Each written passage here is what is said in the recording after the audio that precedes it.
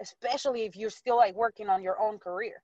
Hmm. But I mean, for me, this is the most important part right now that my name is hot.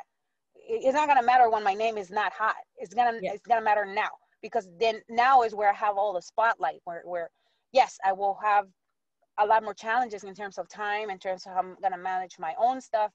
But at the same time, it's like I gotta do it now. Like I feel like I always felt that way, even when I first started. It's like I have that sense of urgency that I have to do things now and not wait until tomorrow, and I wait until next year.